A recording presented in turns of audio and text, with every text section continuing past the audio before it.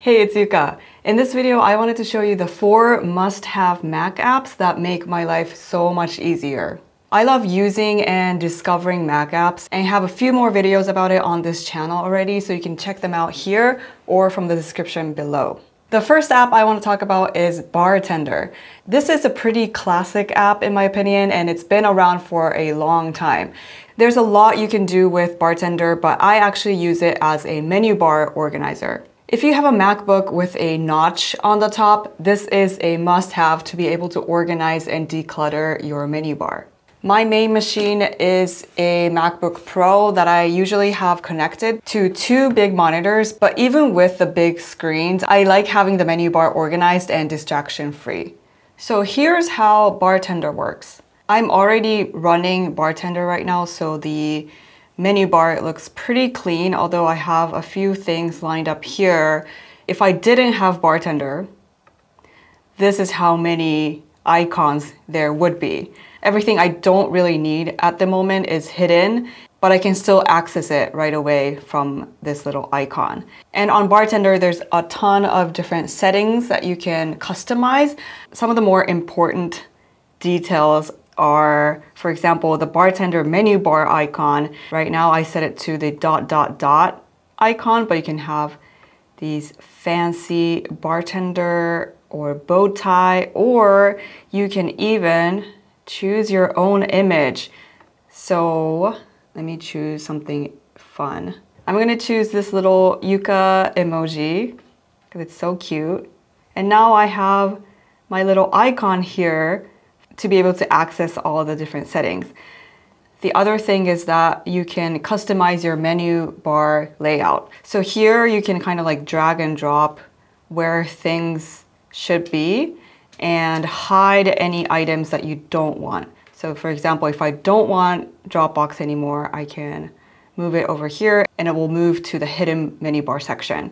You can also hide things to be always hidden if you don't want it to be shown all the time. Even when I press this icon to show more, if I don't even want that to be here, I can drop it in the always hidden menu bar items.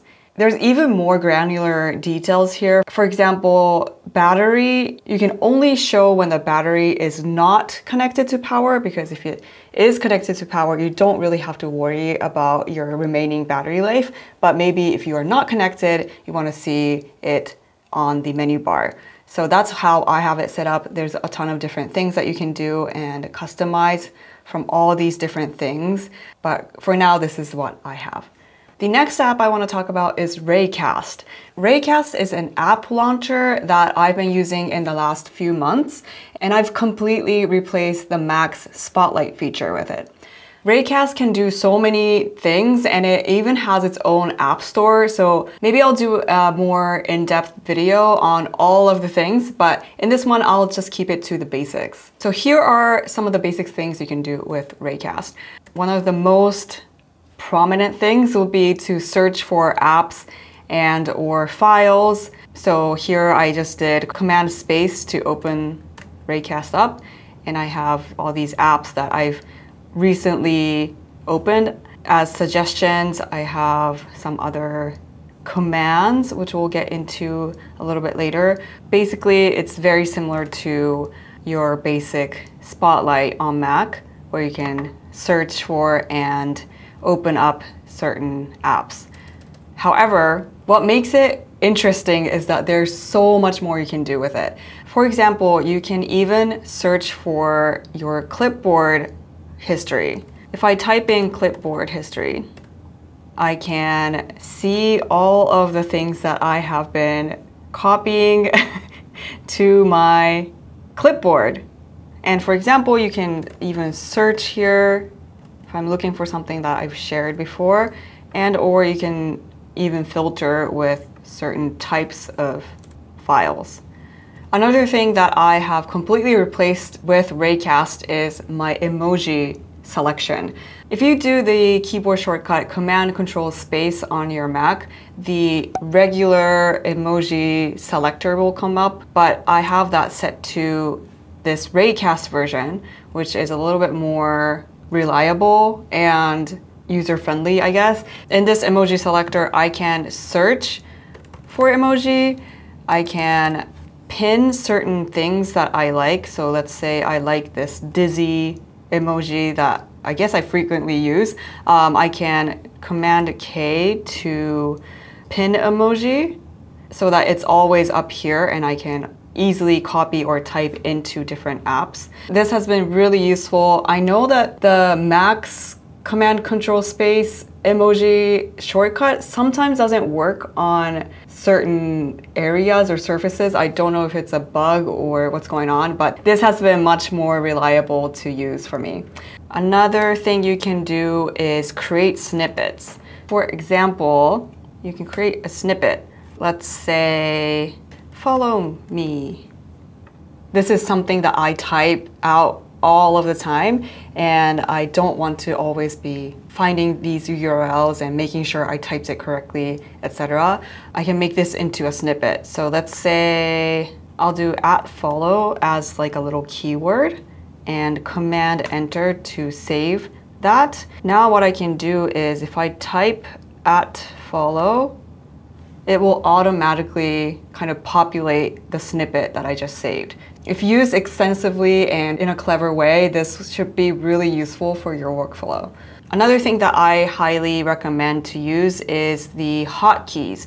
So if I go to the Actions menu and go to Configure Applications, these are all of the apps in my Mac right now, and I have hotkeys set to some of the apps that I always use. So for example, DaVinci Resolve, I have it set to Option D, 1Password as Option 1, and Finder as Option F. So I just did Option F, and now DaVinci Resolve is opening up. If I press Option D when something else is open, it will just like bring it up to the front.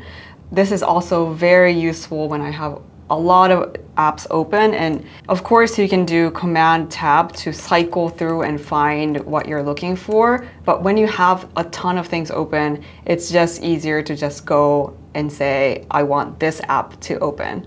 So I feel like I've only scratched the surface of what Raycast can do and plan on diving deeper in the future. Let me know if you already use Raycast, and if you do, what your favorite use cases are. If you're interested in another video on this, please let me know and we can make that happen.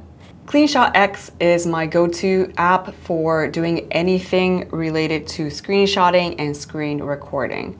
I use this all the time for these kind of videos where I want to show you how to do something on a Mac. For this video currently, I'm not using it because if I was, I wouldn't be able to show you what's going on CleanshotX if I were.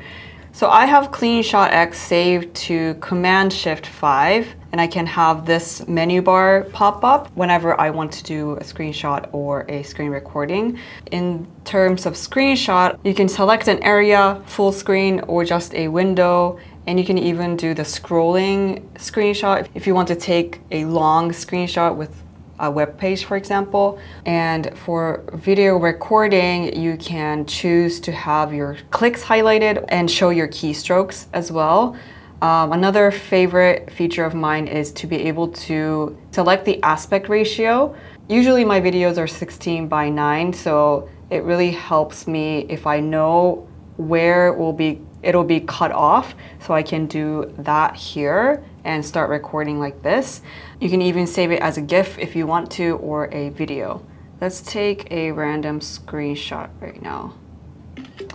So here I just took a screenshot. I can edit stuff on this screenshot as well. If I had something that was sensitive, or my address was showing or something, I can hide it with these pixelated mosaic filter.